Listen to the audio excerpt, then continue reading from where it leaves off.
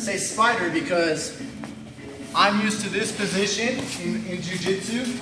When I have this arm hooked and I hold this leg, this is called spider web. Okay? When I trained with Eddie Bravo, this is what he called this position, and I've always kept calling it that position because it's not really a specific name in jiu-jitsu. You can go this way, but this offers me a different style of attacking and peeling his arms out. It also offers him to be able to throw his legs up and cause momentum and stack me and that kind of stuff. So if you S-grip, pass your grip through, and I hold his leg, he can never get up on his leg. Try and turn in Cam. He'll never be able to get up. But if I don't have that leg, Cam throws legs, right? You start stacking with that. Okay? So that's why you'll hear me refer to the word spider or spider web. Okay? Back up a little bit.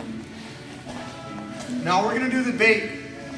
Not just the bait, but a counter. Okay? A couple common things which you need to master in Brazilian Jiu-Jitsu and in all forms of grappling is the common reactions of your opponent. If I do this to his arm, there's only so many things he's going to do with his other arm and his body. Maybe he bridges and pushes. Maybe he reaches and grabs his arm over the top. Right, good. Maybe he reaches and grabs his arm through. You know what I'm saying? Like there's only a certain amount of things he's going to do. He's not going to take his arm and hide behind his back. You know what I mean? So if you understand the common reactions, you're quote unquote a step ahead. When people say, oh, that black belt they're 5, 6 steps ahead of you. It's impossible. I cannot predict the future. I can't. I can have a single leg and know your common reactions from a single leg, but if you choose to at any moment, you can backflip, right? I cannot predict your actions.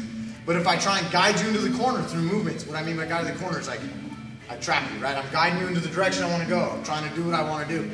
I know what you're going to do, most likely, so therefore I can catch it before you do it and complete whatever.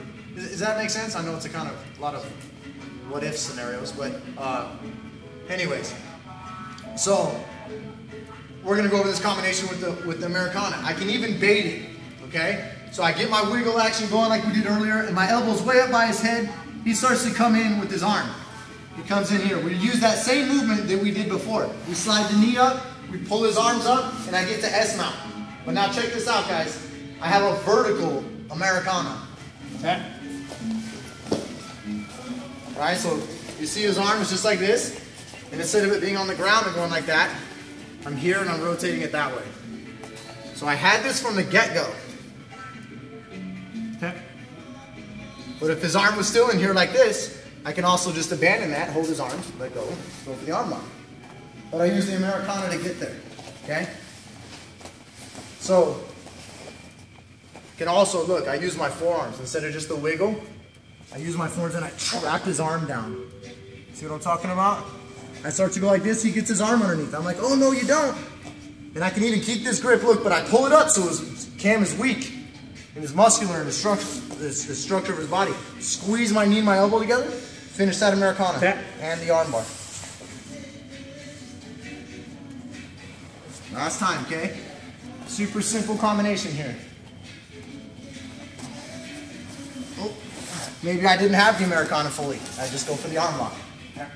Now I brought his other hand with me so he doesn't push my leg off or do anything like that.